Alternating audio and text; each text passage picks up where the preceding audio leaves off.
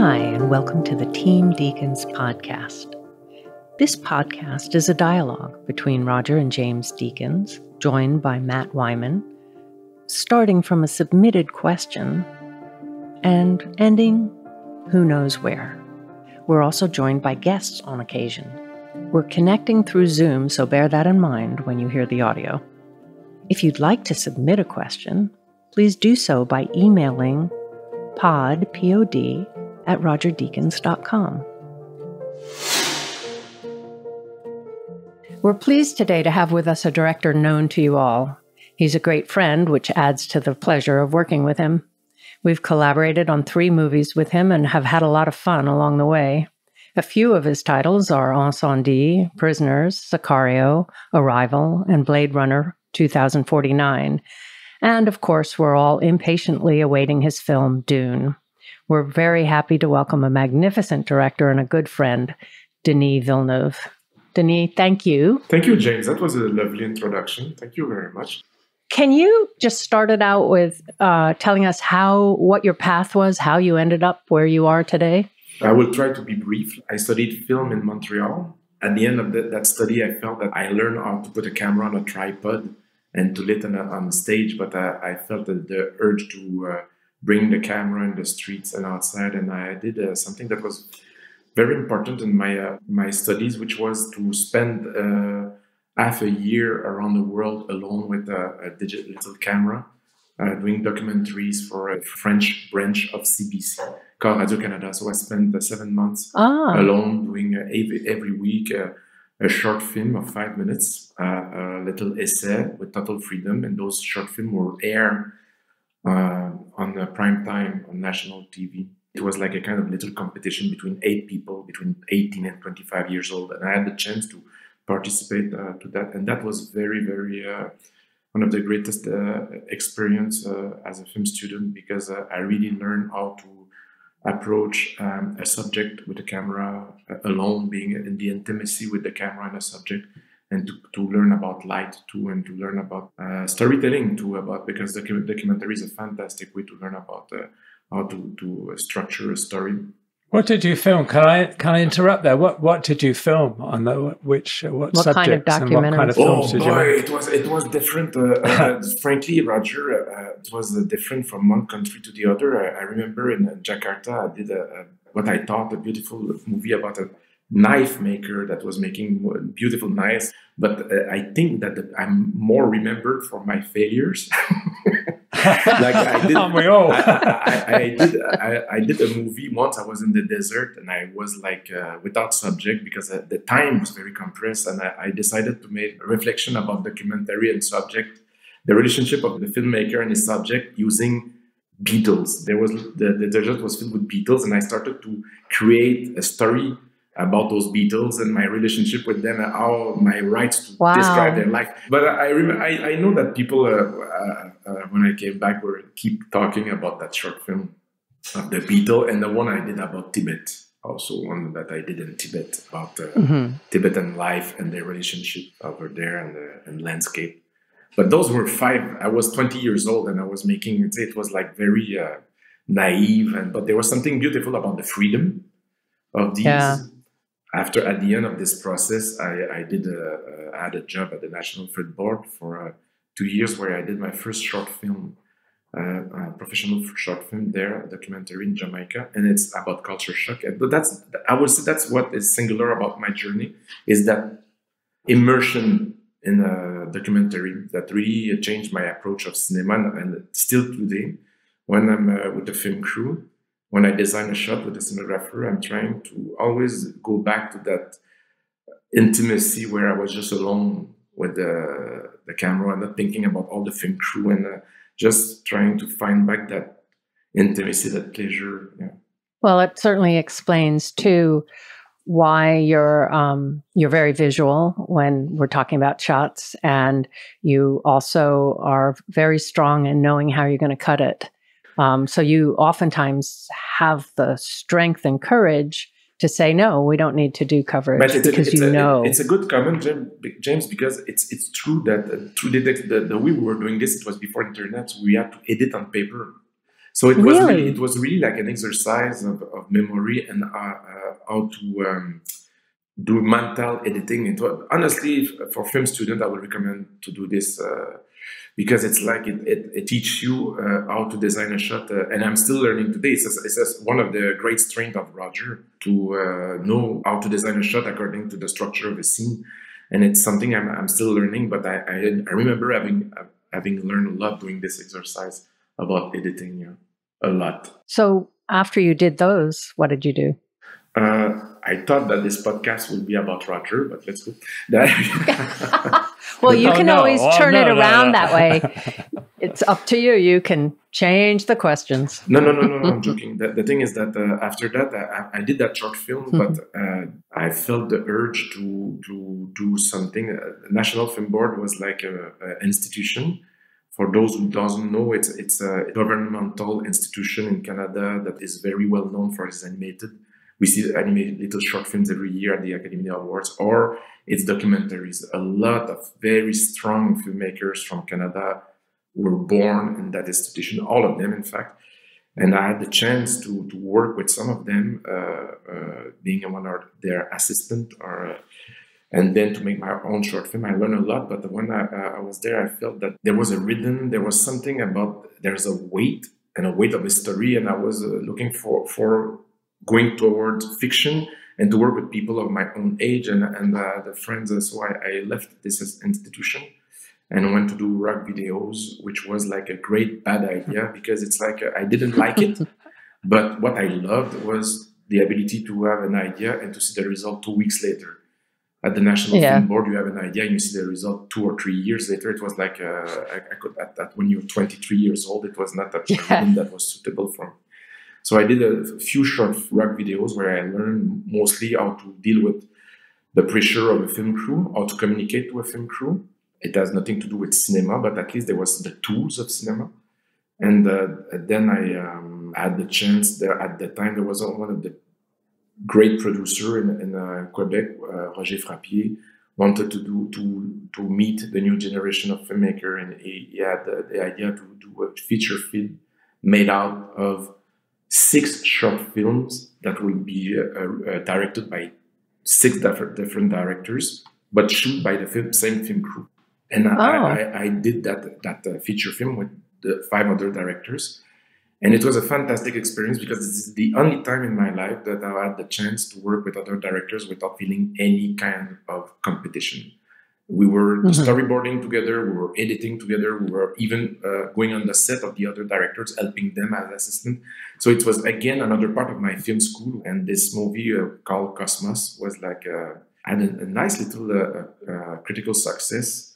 And the producer at the end of this project said to all of us, in fact, if you want to do your first feature film, I'm there. I love working with you all and I would like to do it again. And I jumped on the opportunity. I mean, Roger Frappier is honestly one of the best and most influenced film producer in Canada. So it was like, and I jumped and I did my first feature. And from there, I was very lucky. I must say, I was very lucky to meet Roger. Yeah.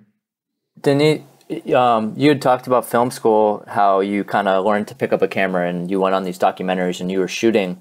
At one point, did you realize that you wanted to take the path of a director and learn story more rather than be a cameraman or go to cinema, be a cinematographer? Like, I since the beginning I was attracted to storytelling. It was always driven by the idea of telling stories, to approach reality with a story and to try to bring something out of it, or the poetry of storytelling. So I never thought I would be a cinematographer. And very quickly, when I started to work with bigger film crew, I felt that other people far better than me to use it, to manipulate the camera or with the lighting. I was cinematographer on short films sometimes, or I did some cinematography myself, but it's not something that I was like, I felt in love with. It was always directing, always writing and directing that attracted me since the beginning. Your work's very personal, and the way you're talking about your beginnings and your attitude to your work, it's very personal. How did that work when you started having to work with bigger crews and with cinematographers and all the rest. But the thing is that my first movies were made with a very close friend of mine, André Turpin. That was like a kind of brother. We were raised together, and he was like, as film students, and aesthetically, we were really stimulated by each other. It's like, so that kind of relationship very early on was André shot 3 of my feature films at the beginning, and 4. In fact, I made 4 movies with him. I think that will be the key, because I feel that, like any director, I guess the relationship with the cinematographer is the most intimate and precious and important thing on a set. I mean, it's like your eyes and your movement and your rhythm, and you have to it was born in a friendship, I would say. The idea to go from being alone with a camera and then to share the camera with a friend, and to trust him, and to realize that he was far better than me. But it's really important then to be working with somebody that has a sort of similar sensibility then, really, that is. I think it's otherwise it can be very painful. Yeah, I think it's like that's the key. You have to work with someone that will be an extension. It's like a dance. Yeah, there's no other way. Yeah. I don't feel like... You don't think having somebody who thinks completely differently would push you more, or like have a different sensibility that can still add to the project, or is it too separate? I did a movie once where I worked with someone that had a different sensibility, and it's true that I learned in some ways, but making movies is too hard. You have to have a ground. You have to there's too many elements. There's too many aspects of the film process. I feel that I learned stories of friends working with cinematographer where it clashed, and frankly, I don't feel it was productive. I feel that there's nothing more joyful than to share the camera with someone where you feel that you're spontaneously embracing a scene. There's something. It doesn't mean that you will approach the scene the same way. It doesn't mean that the other person will not bring different ideas, but it's just that the perspective on a scene, the point of view on a scene will be shared. I mean, when I work with André, when I had the chance to work with Roger, there's multiple times we approached there was different ideas, but just sharing the same sensibility. I think I don't think I can do it other way. I think there's a difference between sharing a sensibility and sharing the exact idea of a shot, isn't there? You know, exactly. you can have a conflict of ideas, but not a conflict of sensibility, if you like. If the sort of goal is the same, the kind of feel of it, the kind of tone. But I think you need to be in sync. You know, you gentlemen. Working with directors, did it happen that you had like working with directors that had different sensibilities and it was productive? Is it something that... Well, you try and figure out the sensibility before you accept the job. Before you go into it. No, you do, because you can always do a script 5 different ways. So you want to meet with them and see if they're thinking of basically the same idea that you are. Yeah, totally, yeah. I was really touched when you used the phrase "share the camera with someone." That's a really lovely way of looking at it. Yeah, I think. Yeah, absolutely. Yeah. That's what it is, isn't it? Yeah. I wondered if you'd like to talk a bit more about the earlier films you did in Canada and the style of those films and what you were looking for. I mean, because they're quite different, weren't they? There was Maelstrom, right, which is kind of out there, and then there's Polytechnic, which is very different, and then there's Incendie. Can you talk about them a little bit, what you were looking for? The thing is, they have all something in common. First of all, I need to say that when I did that experience of going around the world, I made, I think, 22 or 25 short films, 5 minutes, that were edited in Montreal.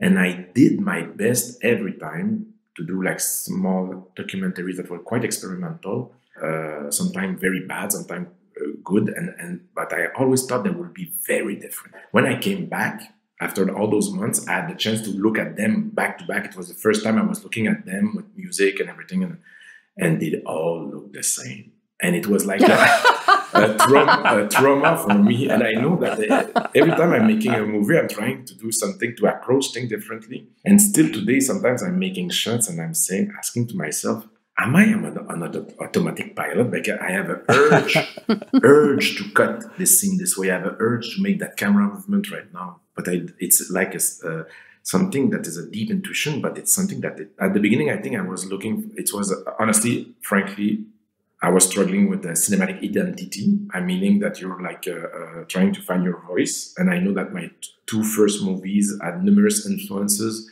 and they were made quite in a clumsy way, but there was always this idea in the first movie to be immersive, to try to bring the audience into an experience and not try to be as subjective as possible, to try to be inside, the close to the main character's point of view.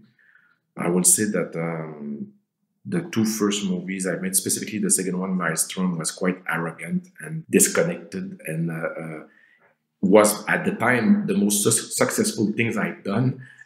And for me, in the same time, a big failure because I felt that the movie didn't convey what I wanted to talk about. So it's like a disconnection between ideas and how I was using the cinema, the language. That's why I stopped, because after Maelstrom, I said, I'm not a filmmaker. I just want someone that wants to show off with a camera, and I can't use the language properly, and I don't know what I'm doing really. So I stopped, and I said the next time I will take the camera, it will be for something that is really meaningful and that where I will feel that So it's true that Polytechnique, it's a movie that is aesthetically different, and for me it's a very strange project because it feels like an attempt to use different ways of storytelling and camera work. Did you have any influences on doing that film? I mean, it on the one hand, it feels, in a strange way, it's got a sort of stylization to it, but it also, on the other hand, it feels more akin to like Fred Wiseman or you know. The main influence, I would say, when I was making this movie, it's true that part of it is very stylized, and that came from the study of space and that I was doing with the cinematographer at the time. And I think that's one of I would say, I learned so much during that movie. Maybe it's a movie I should do again later in my life when I'll be more in control of what I'm doing. But I will say that we were aiming to, at the time, to find the poetry that inspired us, the poetry of the movies made by a filmmaker like Michel Brault, a documentary filmmaker, and Pierre Perrault, the two filmmakers that had a big influence on me. I'm not saying my cinema has nothing to do with them, but still today, when I'm working, it's a sensibility that is very close to I was raised with, and that had a big impact on me, how to approach a kind of beautiful humility in the way they approach subjects, and a beautiful strength about natural light, which I'm not saying Polytechnique does, but it was, I think, some scenes in the movie have that kind of beauty and are closer to this idea of that kind of poetry, but other part is very stylized, you're right. It's a very difficult film. I mean, a very difficult film to do and a very hard subject. Why in particular that? I mean, for people that don't know, it's a high school shooting, right? It's an event that happened when I was a film student in 1989. There was what is known as the first school shooting in history. There was one event in Texas before a sniper I think in the 70s, but it was the first time that someone was getting inside an institution like a school and was shooting. And the thing is that the killer was only targeted women. And it's an event that was very horrific and really disturbing. And that was had a massive shockwave in Canada. The thing is that I was approached by a young actress that wanted to create a project in the memory of the victims and to approach the movies from the students' point of view, because the students were judged by the way they reacted when the man started to shoot. And there was a lot of judgment, a lot of... it's an event that created a lot of pain everywhere. And myself, I realized that it's an event that when it happened, it was so horrific that I shut down, and I didn't went into the emotions, and I didn't explore what it meant to me and what to be a man in a society where a man would go and target women, how misogynistic the society can be, the place of women in society, the place of women in power. And I was... my two first features were about women characters. I was attracted about femininity, about to explore the place of women in society. So it felt that it's a project that was put upon my shoulder, and I didn't say no. It was like, for me, it was a very, very meaningful movie. It was everybody in Canada freaked out when they said we will make a movie about that, because they felt it was like a taboo subject. But I felt that there was a powerful exploration of what does it mean. How long was it after the actual event that you were making the movie? 20 years. And it felt a big responsibility, but it's exactly the kind of movie I wanted to make, meaning the kind of subject, it's a kind of something that I will really make something for other people, something that will be an act of generosity and not an act of frankly, I see this movie, I haven't watched it in a long time. I feel that it's a movie that has some strength in it about where the camera is, about what it shows us to be with the students, because all the images we had seen before were from the police point of view or the safety point of view, the teachers, but not from the people who actually went through it. And it's something that, so it was a massive research. And the movie was very well received, my great relief. But I think aesthetically, we made mistakes in this movie, honestly. There's a lot of it aesthetically. We were focusing on trying to control things, and it was a mistake. And okay, so then you moved on to Incendie. How did that come about? So Incendie is when I stopped after Maelstrom, I said to myself, I'll take a camera again when I feel and I saw a play a few years later, 3 or 4 years later. I went out and I saw that play, Incendie, written by Wajdi Mawad, that is really a masterpiece about how anger is given from one generation to the other, and how to get rid of it. And it's a subject that I was really exploring myself at the time. And it's like, as much the geography of the movie was very far away from me, of Lebanon, as much I felt strong attraction through this project. And I got the rights myself, and I wrote the screenplay for a long period of time. As I was writing Incendie, I was offered Polytechnique, and the way the things were, I did Polytechnique first, but I was doing both movies at the same time. And I will say that Incendie is, that's where, for the very first time, I felt it was an act of trying to just follow a pure impulse with my relationship with the mise en scène in the camera, not trying to do like what I've seen before, not trying to be influenced by something else, just trying to be deeply honest with the camera and generous with the camera. And it's the first time I felt home doing Incendie. It's the first movie that I said, I don't know what the other people will think, if it's boring for them or whatever, but I feel that that's the kind of image, and that's the way I feel. I'm not through the whole movie, but there was something I feel very close. It's by far one of the closest movie I've made, and to myself, and it's something in the images, the way there's something that I feel that there's parenthood, I will say, between Incendie, the style of Incendie, and Prisoners, and Sicario, and Blade Runner. For me, movies are like linked. Yeah. stylistically, and it's movies where I feel that the camera work. There's something where I feel home. I don't know how to say that. Yeah. That I feel. I also think, I mean, there's a link with each of them that you're delving into something deeper about. Okay, pretentious, the human condition. I mean, you're dealing with anger, loss, and regret.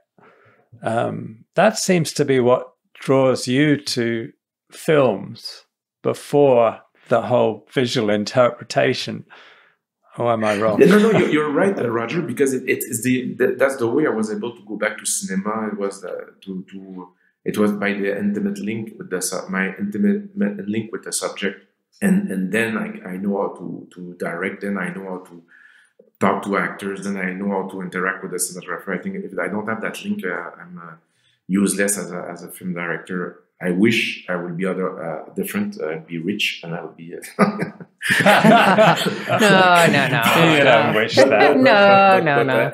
It's true. It's like, and that's why after my two first feature film, where I didn't have that connection, when I didn't have that app, I was approaching the cinema in a more, I would say, maybe playful way, but it was more a superficial way than my two first feature, and I had to stop. It was not. It was like a sterile way of making cinema. Mm-hmm. So it has to have a deep meaning and a deep. Is it the same for you, Roger? When you work with a project, and that you have to find something like where you connect? I always feel that. I think so. Yeah, absolutely. I mean, that's why I love working with you, because I mean, we do have a similar sensibility and a feel for things, I think. I mean, and not just mean visually, I mean actually the content, Yeah. I mean, you can't put that much energy. Yeah, you can't put yourself into it unless you kind of feel for the story and the characters and what the film's got to say. That's what it makes it worthwhile, because otherwise it's just otherwise slog. It's just images on a screen. I don't care about just making images. I mean, in my own work, even when I'm just taking still photographs. I mean, I've only probably taken 60 still photographs I like in my life, because nothing really kind of connects. You know what I mean? You're really searching for something that connects, that actually makes you feel something. You know what I mean? Roger, do you feel sometimes, do you have a feeling of repetition sometimes with the language when you work? Or you always, because it's something that I feel with you that is like, because you have definitely, of course, a style. But I feel that each shot, you have a way to... I always feel that you're doing the shot like if it was the first time you were doing it. And still, it's part of a real style, a real approach. And I was wondering how you feel inside you. Yeah. I don't know. It always does feel like the first time, really. I mean, it is, because everything you do, it's different, isn't it? I mean, otherwise... I mean, I've told this before, I once went to an interview with a director and they said, okay, I'm doing this film, I want it to look just like Shawshank Redemption. You know what I mean? So there's...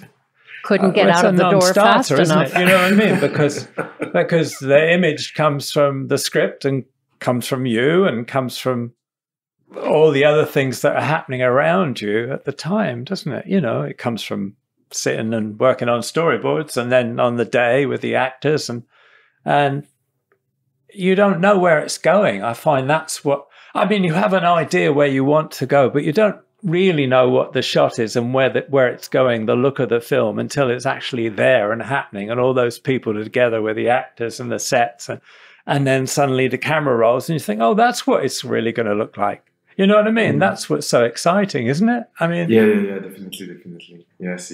There's chaos of life. Always brings something. Yeah, yeah. But I certainly couldn't work on a film if I didn't connect to the story, the subject somehow, But did you, because me as a director, I'm like, if I like, as an example, if I work with you, I'll be in a position where I'm gonna learn.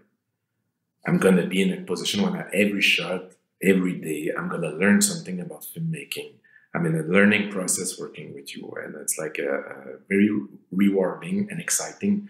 You do you have that feeling that you're still learning, or are you more? Yes. I was just going to say, you could turn that around. I could be saying that to you, of course, couldn't I? Obviously. Right now, I'm doing a VFX on Dune, and I found myself talking about light and asking for things, and I'm like, I know it's Roger.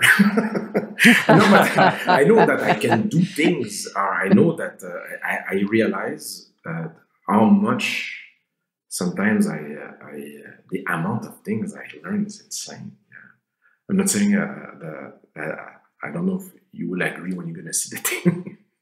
but it's just that I know that it's a sensibility towards light that I strongly increased a lot being in you and working on Blade Runner, and it was really a very, very formative experience. Very, very, to design the movie from the storyboards until the very end by your side. It's insane the amount of things I learned. Insane. Well, I said again, I could say exactly the same. I mean, it was an insane experience. And, you know, let's be honest, it had its ups and downs, but it was pretty amazing experience. I mean, yeah, life experience. Let's go back a little bit. How did Prisoners kind of occur after Incendie? What attracted you to it? And how did you feel about working in America? Can you talk about that, the variation? You know, I didn't have the desire to work in Hollywood because I was afraid of the Hollywood system. I was afraid I had heard all those stories, and in Canada we don't have a lot of money, but we have total freedom. And for me, it was something that was very precious. And here you cannot make a lot of movies. You have to. It's a system that is based on government funds. So you have to wait for your turn. It's a bit a long process, but still, when you make the movie, you're total in command. But after Polytechnique, when the movie was shown in Cannes Film Festival, and then I started to have receive requests from agencies in Hollywood, and I said to and I didn't know who to work with. I didn't know, and at one point I remember I chose people that by intuition saying, and just saying to myself, if ever I want to work with an actor later, maybe it could be useful. And they started to send me screenplays, and I was impressed by the quality of the screenplays. I was like trying to write myself on my corner. I was trying to write. I was like, I felt that there was another level of mastery, and one of the first that was sent to me was Prisoners. And I remember reading it. There was things in it that I deeply love and things that I hate. I was like, I'm not sure it's a project. First of all, I was not seeing myself doing a dark thriller like that. I was not, but there was something about it, and the way this depiction of cycle of violence and the ambiguity of where. It was putting the audience in relationship with this ambiguity towards violence, and what will you do when it's come close, and the honesty of that. There was something kind of honest about it but I put it on the back, and I was doing Incendie at the time, I think, and I was like, but it was keep coming back, and it was very strange. I read tons of screenplays, but that's the one. And at one, I said to myself, what's happening with that? And I met the producer. And when I met them, I was saying, the gentleman at Alcon, I said to myself, I was invited into LA, and I said, I will go there like a cultural experience. Once in my life, I will meet the famous Hollywood executive, and I will be in the same room, and I will experience that, and it will be interesting. And so I had nothing to lose. So I was very honest. I remember them looking at me with eyes, and I was saying how I would approach the story, what was important for me in that story, what it meant to me, and what I didn't like at all, and what will the strength and how I will do it. And I shook all their hands, and then I went back in the plane and saying to myself, it was a nice adventure. And I remember just before the plane taking off, my agent calling me, saying to me, hey, you got your first And honestly, I was like, when they said to me, it's your first $50 million movie, I freaked out because I never asked what will be the budget. I don't think I would have gone to the meeting if I knew how much money that they were ready to put in that. I was like, no, but it's. I went into the project I had very straightforward. It started with a very straightforward relationship. First of all, my English was even worse than right now. So my vocabulary was very bold, let's say. So it was when I was expressing myself, it was black and white. There was not a lot of nuances. No gray. No gray. And the producer felt very comfortable with that approach. Thank goodness. And first, I was very inspired by the story, but I was deeply moved by the artist I will work with. First, I mean, you, Roger. I mean, the fact that you came to the project. I remember again a meeting where I was going to meet with cinematographer, and someone calling me, asking me if I would agree to meet an additional cinematographer, and it was you. And I thought it was a joke at the beginning. I think it's like so. It's no, but it's just that. For me, I went to do Prisoners, one single experience again, saying to myself, it's an insane chance. One of my biggest dreams as a filmmaker was to work with a master cinematographer, work with someone that I admire, and just to have the chance to work with a master, just to have the chance to share ideas and to interact with someone that is has a knowledge of cinema that is far bigger than mine. And just for me, it was very selfishly, it was and Prisoner became that gift, and I was like very excited. But I was like, I remember I brought in this adventure also the production designer Patrice Vermette from Montreal, and a friend of mine. And I remember when the plane took off to go to do Prisoner, we said to ourselves, we might get back to Montreal in 3 weeks. They would maybe kick us out, but at least it will work right. And to my great surprise, Prisoners became probably the most beautiful film experience, where I felt that the production team, I really felt honestly that they were trying their best to give me all the tools and the elements needed to make very the movie. supportive. And I never felt respected like that as a filmmaker. And I felt also, I remember showing them the director's cut, and they just shook my hands. They said, "That's it, you're done. It's you." Yeah, I was thinking that there will be struggling and struggles, and that it will be. No, it was like, honestly, it was a very. Of course, there was challenges, there was difficulties, but on the project itself, I came back home saying, "Wow! First of all, I met great artists. I learned like never before. I felt I was able to be myself with the camera, keep my identity alive." Martin Scorsese had warned me saying, "Try to stay intact when you go." And I came back and I felt to my big surprise, I felt totally in love with the American film industry. I was in love. I was in love with the film cinema, American cinema as an audience. But to work with Americans, I was afraid. It was like I'm still there. You were really lucky that your first experience was with Andrew and Broderick, because they were so supportive, and they are so supportive as producers, which was great. And remember how we ended up shooting 2 endings, one that we liked, one that they wanted for safety, and they said whichever tested higher, they would put in, and they stood by their word. Yeah, and in fact, it was not higher, but if equal. They would choose mine. They in fact they didn't change the edit, but the ending is true. There was 2 endings because they felt that my idea, which I think was closer to the screenplay, by the way, was too much depressing or not commercial enough or something. And certainly dark, I think. And which is why we liked it. And I remember we tested both, and Andrew came to me and he said they scored equally. Maybe yours is better, so we will go with yours. And it was a beautiful experience. That was an interesting project I felt when obviously we had met that time at the Academy. For Incendie, when you got nominated for foreign film. We'd seen Incendie. And it was only when I heard that you would be coming to America to do the film Prisoners, our agent sent the script over.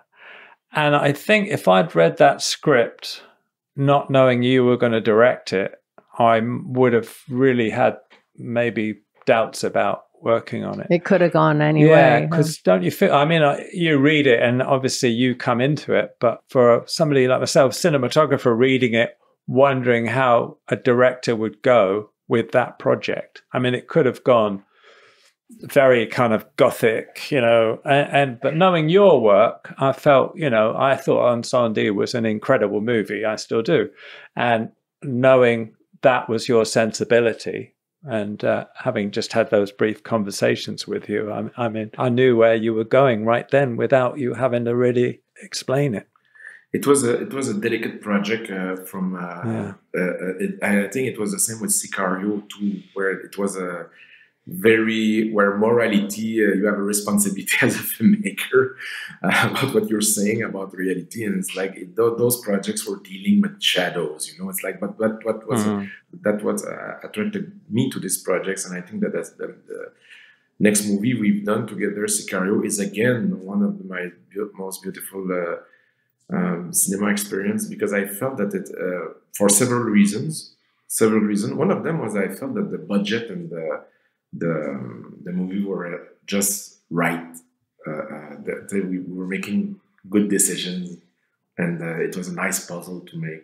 Yeah, I remember on Sicario when we were shooting in that house where they found all the bodies, and you looked at one point and there was a stream of light coming in the window and there was the dust going in, and you said, "Oh, let's shoot the dust, which reoccurs every so often in the movie." Did that just come to you on the day? It's a good question, James. The thing is that I know that I was a very... all filmmakers are dreamers. So I spent days reading books when I was a kid, or watching dust floating in the sunlight. For me, it was a way to feel, to bring a reality close to me, I think, to something, an image that is linked with my childhood. I felt was like a good way to. But I think the idea of the shadow coming in front of the window is something that was designed in storyboards, I think, if my memory is good. Mm-hmm. But just wondering about Sicario, what is your best memory about it, and what do you regret about it? I mean, it was interesting that the opening of the film changed, didn't it, in the cut, for instance? My best memory of it, I will say that the joy. I remember going with you on the bridge between El Paso and Juarez, to cross that bridge and to see the size of it. It's like a monster of a bridge, and feeling overwhelmed by the scope of what it meant to shoot a scene that will happen in such a place. And I think that to find a way to design a piece of a set, use a helicopter shot, the way we were able to reconstruct that reality and make it tangible, real, and that the whole pieces together, that whole process of I think that for me is something that I felt still pretty excited. The idea of shooting in total darkness with you too. It's something that that was kind of funny. Yeah, I will remember that was funny. All my life. I feel that the thing I will regret, I will say that sometimes I change some dialogues too much. I think, or there's scenes. The scene in the bar I feel is a little bit weaker, because I went from something more spontaneous with the actors, and I remember really on that day I was sick. The thing as a director, when you shoot, you have to be in the same way as for a cinematographer, I guess. It's like you have to be at your best every day, and it's not true. Someday you're bad, and you remember those days are very painful. In the bar scene, I remember I was doing fever or something. I was sick, and I was not. I felt that was not able to give the best of myself, and I was rewriting dialogues with the actors on the spot. And I remember they were doing their best and they did a good job, but it's just I feel that it could have been a bit more. There was something, maybe not achieved there in that scene. That's I would say, But do you? I mean, we've done a lot of prep together, both, well, first on Prisoners and Sicario, we did a lot of storyboarding, and on Blade Runner, even more storyboarding than on either of those. Do you like having a lot of prep? Do you like having kind of a roadmap of what you're going to do? And how do you relate to that on the set with the actors? The thing is that at the beginning of when I was making film earlier, I was really in love with the spontaneity of the camera. And I was really in love with coming from documentary to approach to go on set in the morning and the more I maybe because the project I'm doing are more and more complex technically too, and there's more and more design and more decisions so I love to more and more to prep. I love more and more to storyboard, and that love of storyboarding just increased also before I was doing storyboards only for scenes that are at technical challenges, like in Incendie, the bus attack or things like that, when you need to explain to a crew when there are stunts or things like that. But the more it goes, the more I love and more to storyboard more and more, to make sure that the cinematic language is constant, to make sure that there's so many decisions that can be made early on, and that it's a relief for me, and that I can more focus on the actors when all those decisions are made. And it's something that I felt also you were having made a few movies with you. I felt was a process that you really love too, and I just increased. And movies like Blade Runner and Dune has been entirely storyboarded, and it's just a process that I love just more and more. The amount of decision you can make at storyboards is fantastic to make. But you still have the ability to change on the day, right? I mean, when you get into the set with the actors. It's the key is to be prepared and have a plan, and then to throw it in the basket. Yes. And then of course, how many times Roger and I walk on set, and I do the blocking, and suddenly an actor come with something that was not, instead of sitting on the chair, he stand by the desk, and we are both spontaneously inspired by their position that are totally different. So when I do a blocking with actors, I don't, most of the time, I like first to have a very raw and spontaneous blocking that doesn't follow the plan, grosso modo. So if there's something that is better that can come up, but of course, it's super important. That's why I insist most of the time to have real sets with real environments, so the actors can be inspired on the day. And honestly, I still think that the best thing that I've done in my life most of the time are ideas that came on set in the morning. As an example, I remember the torture scene we made with Benicio del Toro. The way he came in the morning with this idea of standing in front of the bad guy, standing in front of him and trying to provoke him in a way that I will have never thought of, and it re-changed the scene, and we reconstruct the scene about this Benicio del Toro idea. And for me, those are my favorite moments. Yeah, I will say this, Roger. You asked me a question about one of my favorite moments of Sicario. I will say that it's probably the final scene between Benicio and Emily. Why? Because it's a scene that was totally written differently in the movie. And for several reasons, I decided to rewrote it, and I was deeply influenced by an idea from Benicio, which was the idea of the letter. Then I was really influenced by this idea of Emily, who decided to sit during the scene, sitting at the table. It was not at all the way I was seeing the scene. And then by the way you approach it with light, what created the scene for me, where Benicio is backlit and Urge is evenly lit. Like there's something about the conflict of the movie that is expressed through light in that moment that I thought became from total teamwork, and it's by far one of my favorite scenes of the movie. And it's a scene that was constructed entirely from everybody's ideas. It's not. I cannot say my biggest joy as a director is when I feel that I brought everybody in a place where everybody brings the best of themselves. If I can say, it's a bit arrogant, but I feel that. I feel sometimes like it's more like a channel than something. And then when this happens, sometimes there's a lot of strength. The beautiful cinematic idea. I love it. Yeah.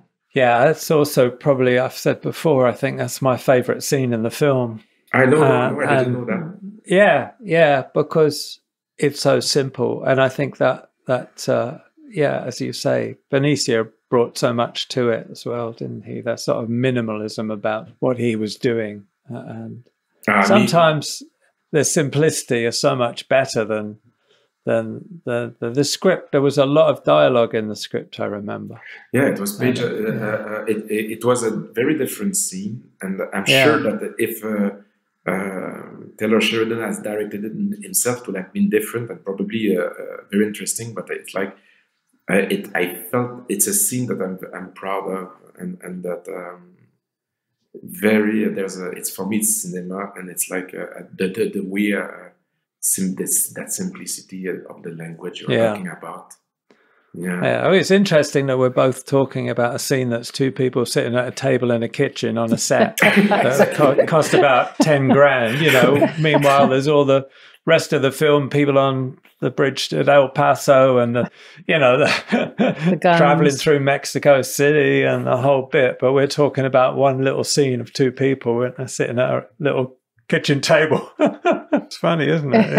Yeah. There's an intensity and there's a equilibrium between the acting and the way the actors are moving into light. That is so strong. It's one of my. I think it's probably one of my favorite scenes we've done together, Roger. That scene is like, Yeah, it's funny when those things work. It's the little things, isn't it? I always say, I just love photographing a human face, and when you've got somebody like Emily and Benicio, that's quite something. Denis, I think one of the best things about Prisoners and Sicario is how well you build tension. It's not fancy, it's not too drawn out, but you do such an excellent job at keeping somebody guessing, but then pulling the trigger at the right moment and building the tension and then having it come to. Like, talk about how you kind of go about designing those in your head or story points and making sure the script really hits, whether it's in the edit or while you're directing the actors or just tension moments. It's a very good question, and it's I thank you, and then my answer will be very embarrassing. I remember when I did my first professional short film in Jamaica, there's a scene where a character is driving into a neighborhood that he feels unsafe. And I remember friends coming out of the theater at the end of the screening saying to me, "Man, that was tense." And I said, "Really?" I was like, I was so happy it worked out. The cinema is very powerful, but it's like, it's honestly purely an intuitive process of how to create, where the tension rises in the shot, the length and the rhythm that you need to incorporate in the shot. And it's still today, it's when I try to intellectualize it or try to find a recipe, or I always come frankly with the boring answers, and the truth is I don't know. I just say there's something about that. It's just a matter of using when I maybe I'm someone that is dealing on a daily basis with a lot of anxiety, and it's something that I would think about your question, but it's every time I'm being asked, I feel that when I try to explain, it's at the end of the day, it's a matter of a sensibility, I think. I think that's what I was going to say. I think it's sensibility, and you have a uncanny knack of knowing when a wide shot will hold, and when you hold it so long, it starts to mean something else. It's no longer just an establishing shot. It becomes something else. And if the camera's moving in slowly or you're pushing into a tree, it actually means much more than actually visually what's in the frame. And something you can't even put into words. There's one particular scene in Sicaria that people ask me a lot about, which is the scene between Josh and Emily after they come back across the border and all the SUVs pulled to a halt. They get out and they have that argument. Mm-hmm. And it's all played in the wide shot. And I've said the wide shot was only the shot we had made for the convoy pulling up and them getting out. In the storyboard. In the storyboards. And I thought when we set it up, we said, okay, we'll think about coverage if we need it after. And you let that take play during that conversation, that argument, and they're kind of small figures in the distance. And I remember after you were happy with the take, I said to you, shall we go in for coverage? Should we do overs? And you said, no. I think you said, no, if we did that, I might be forced to use it.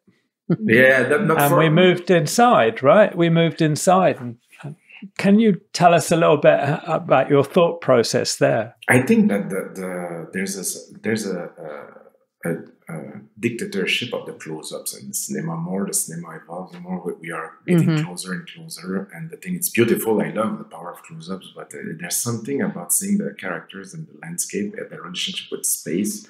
And I remember I had done a shot like that in Incendie, where I shot both characters, the twins. They come out at the beginning of the movie. There's a brother and a sister, and they just learn a terrible news, an incredible news. They have a father alive somewhere, and they cannot believe, and a brother. And it's a news that is so big, and I wanted to express their vulnerability and how they feel small in the world. And I remember doing that wide shot, and I said, that's it. It's there. Everything is there. And the next thing I've done, I said to the cinematographer, knowing deep in my heart that I got everything I needed, I said, let's do coverage. And I hated myself. Every shot after that, I was doing the shot. I said, what am I doing? Why am I doing this? I'm a coward right now.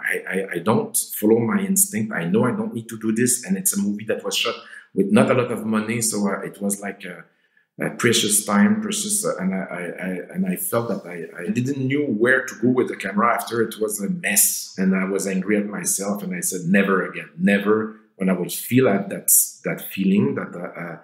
So when it happened on Sicario, which in fact was like a similar moment where a character would feel that going back to America after being in Mexico, being in a relationship with the American landscape, with that flag on top of them, and the first take, I remember, I said, my God, the way her body moves in space is so beautiful. She's expressing so much things right now that will disappear in the close-up. I felt that it felt everything is there, and I followed the promise. I said,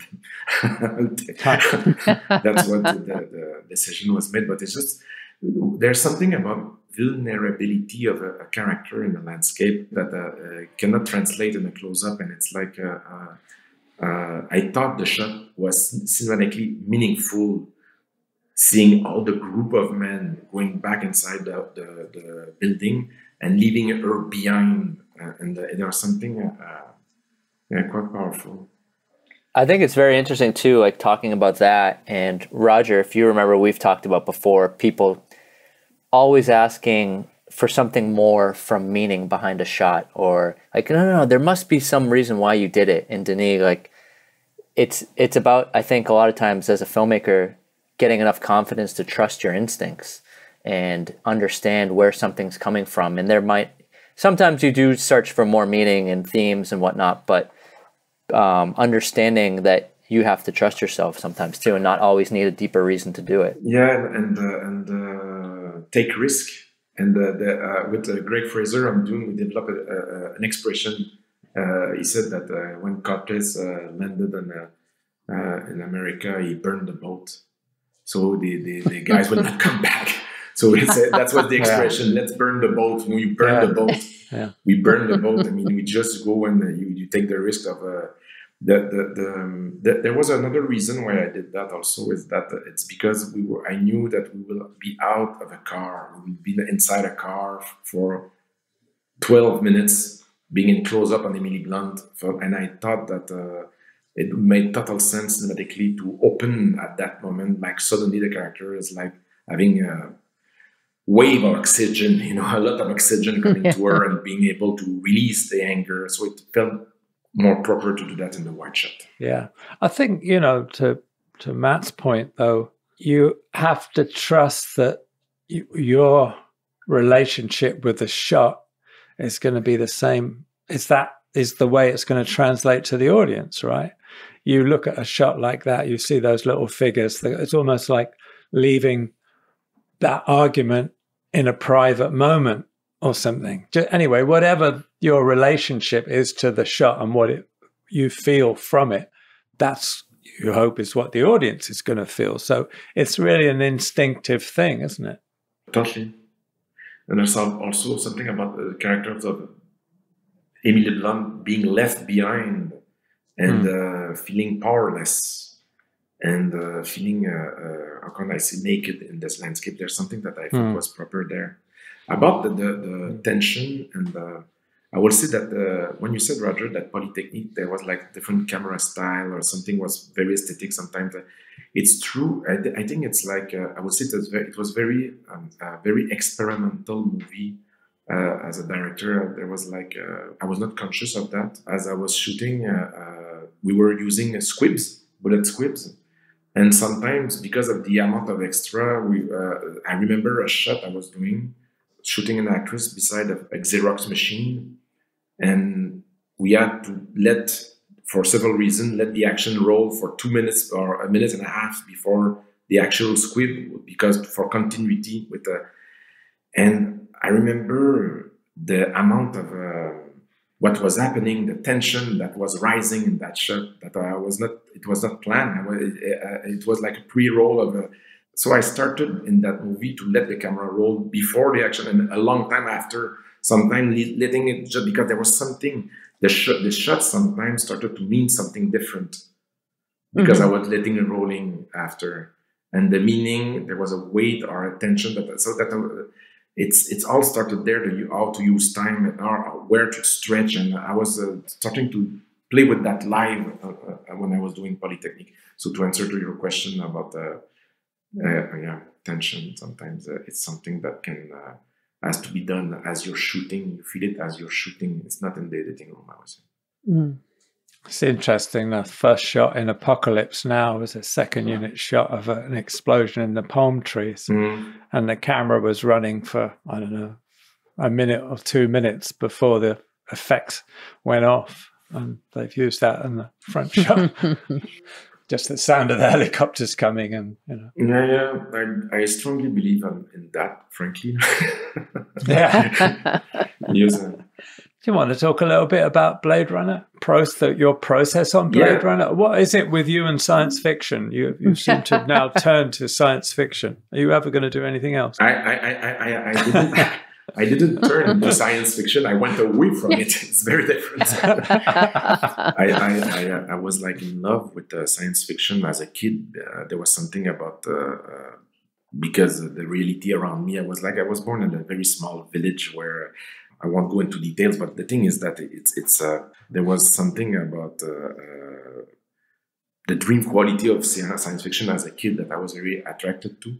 And the fact that you were able to approach subject matter that was quite sometimes very dark or very controversial. And in science fiction, you can approach those subjects because you're not, it's in a different context. So it's like, I was always dreaming to do science fiction, but science fiction is not something I can't really do at home because it means bigger budget. So when I came to Los Angeles, when people started to ask me, what would you really would love to do as you are here? I would love to do I would love to try to do a science fiction movie one day. I'm happy to talk about Blade Runner with you both, the three of you, sorry. But it's a movie that I was not able to watch again. It takes a time before being able to digest, to make peace with it's very. I don't know about you guys, but for me, when I make a movie, there's a lot of deep joy, pain, anger linked with the process. And when it's finished, it's just like, okay, it's done. And it takes me years before I'm able to watch it again and to see the movie for what it is truly. And so I'm not there yet with Blade Runner, but I will say that we know what you mean. Yeah. And I would say that for me, that is something that is very singular about this film experience was to storyboard the movie with you, Roger and James, very early on to bring you in the process of the creative process very early on. Like I don't think I ever done that with a cinematographer like that before, and it was a big joy to dream together about the movie because we storyboarded, we rewrote the movie, a lot of things together, we designed a lot of things together, we dream about the architecture, about the textures, about the atmospheres, about the way we lit the movie, about the logic of things. There's a lot of things that was, and it's still to this day, it's by far one of my favorite moment of the film process was storyboarding Blade Runner. That was really for me a moment that there was so much freedom there, and it was like to share that. It was awesome. It was great too because to have the amount of time just to be able to think slowly, not have to come to decisions every day, but just to go through all the possibilities and then figure out what it was. I think that sorry, Roger. I think that I really love also about that film was I felt there was a kind of equilibrium between very old cinematic and CGI. To use the way you approach atmosphere, creating those landscapes. Probably my favorite sets in Blade Runner are the ones that don't exist.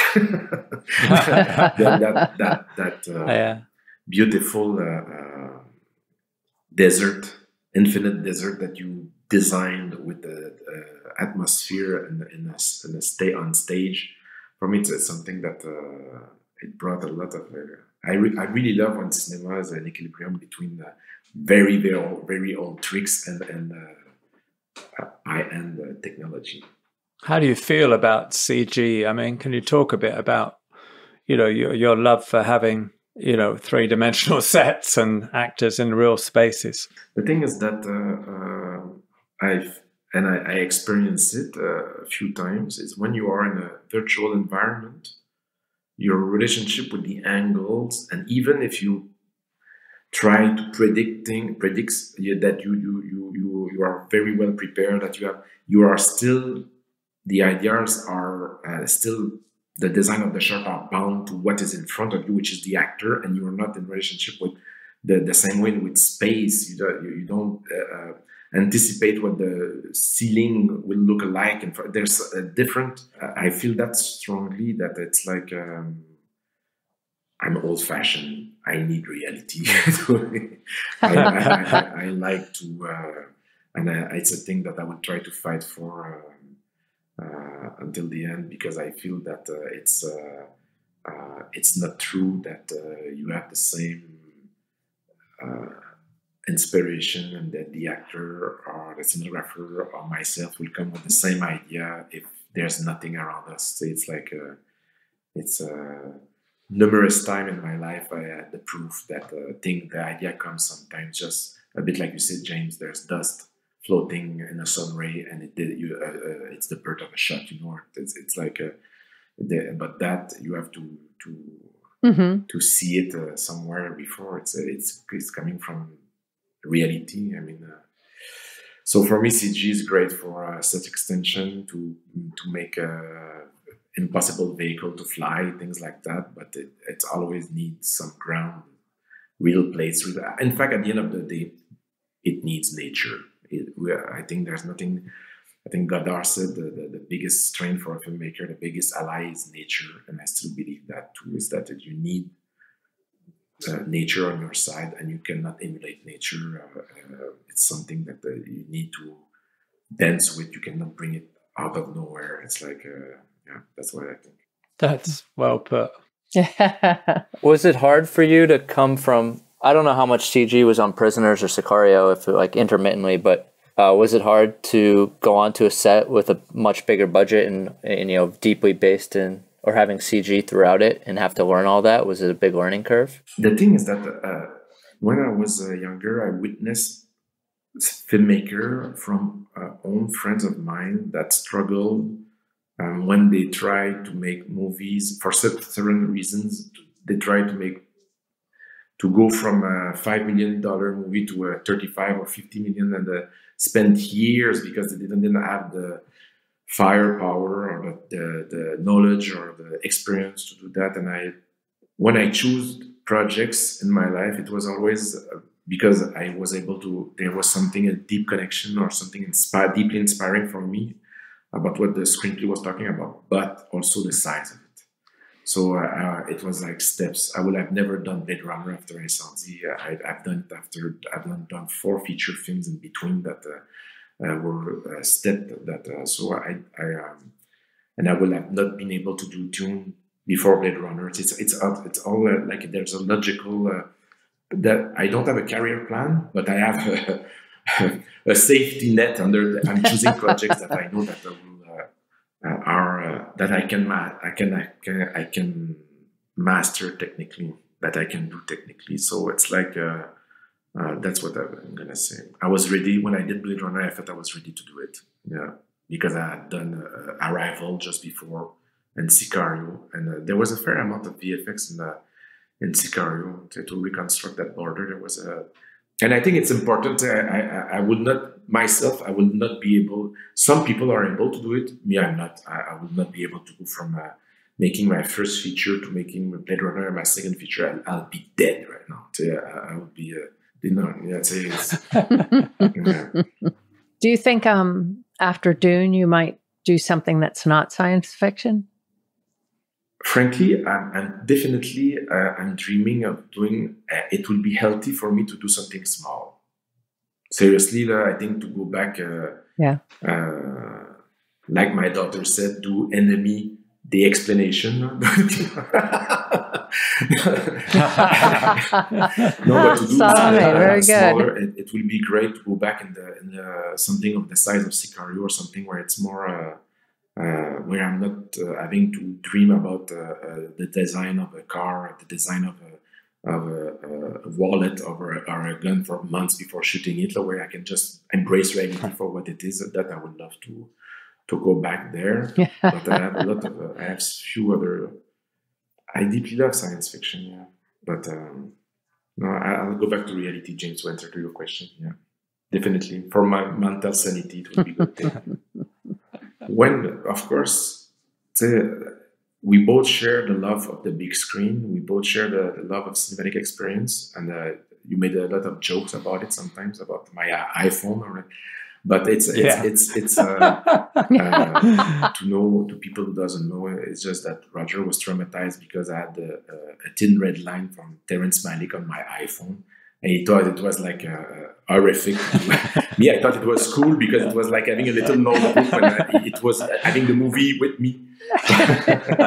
It's not the same. But the thing is saying that I want to fight for the big screen. At the same time, to be very honest, I realized that a lot of my big cinema experience, actually, I've been on television. I discovered 2001: A Space Odyssey on television. And I realized later that I discovered Blade Runner on television. I discovered a lot of movies that were massive influence, massive traumatic experience, or massive, most of Ingmar Bergman, what I discovered on VHS. I mean, it's like, and still, these movies had a massive impact. Yeah. So all that debate about the size of the screen, sometimes I see. Because I'm a filmmaker and I love the cinematic, but still, how do you feel about that? I'm with you, really. I mean, I love the experience of being in a cinema with an audience, but I think it's the film's more important than that people see them. And if the future people are going to watch movies on television, that's fine too.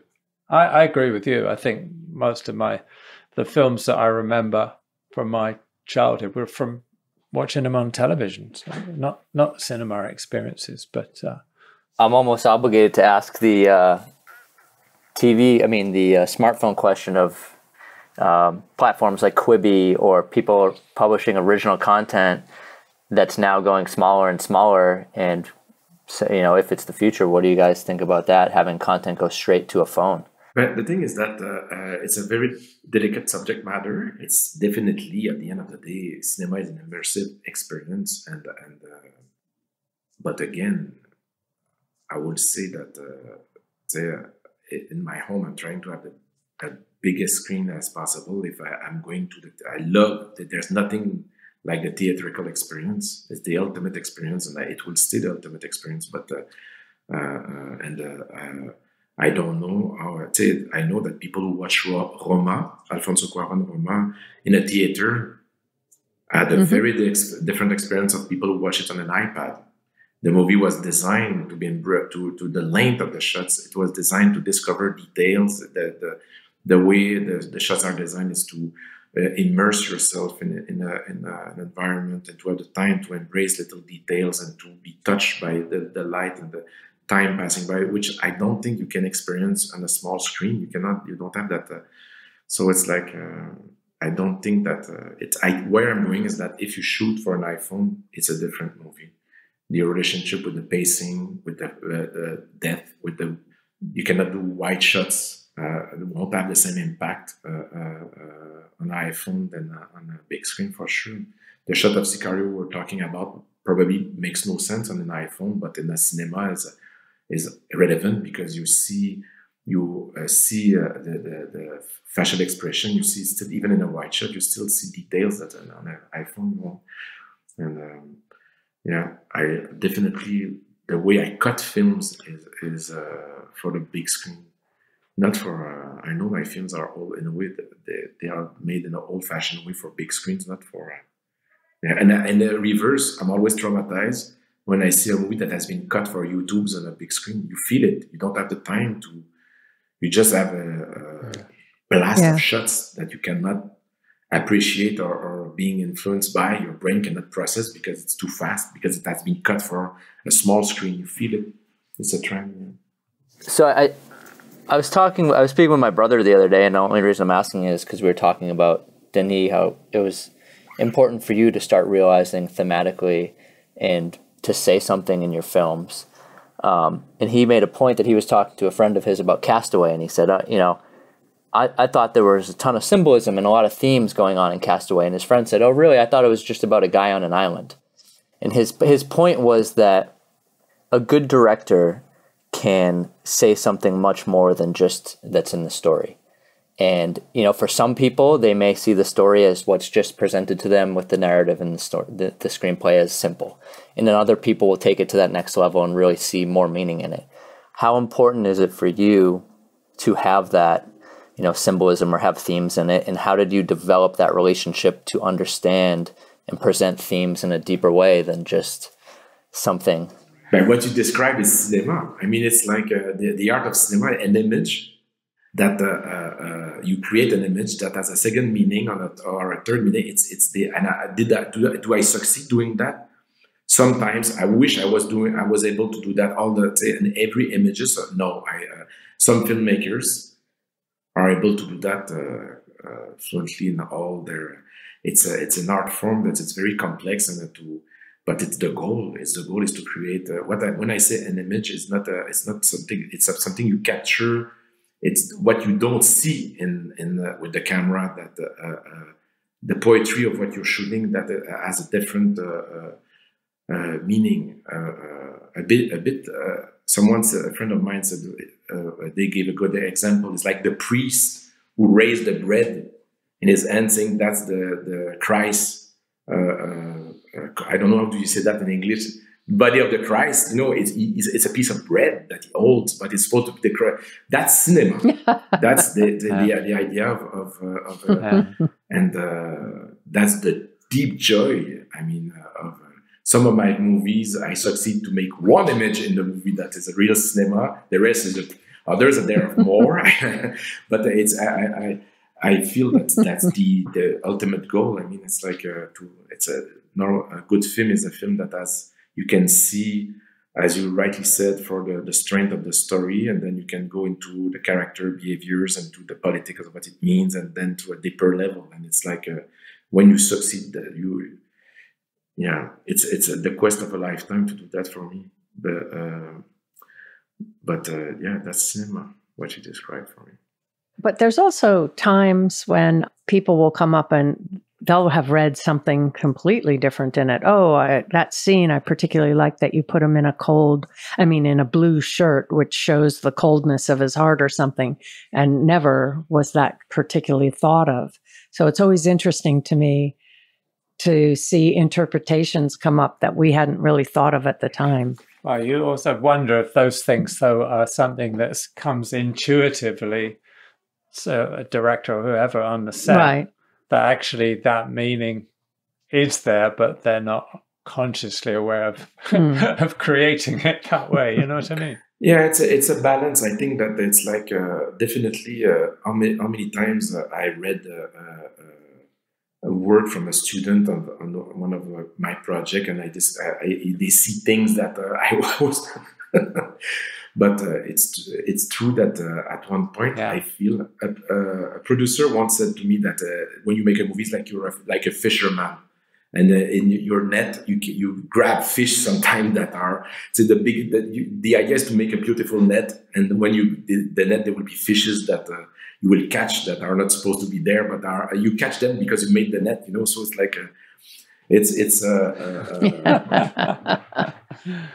I think at the end of the day is the goal is to try to be able to control as much as possible all the elements of the movie, as you said, rightly said, James, every aspect, aesthetic aspect, the colors and everything, and but there's always something that slip out of your attention and that will be seen by others as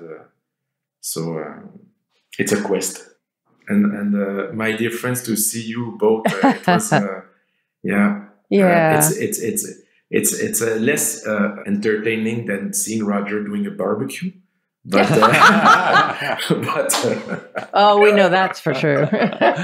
I'm getting better. Yeah. Soon in the near future, hopefully, it will happen again.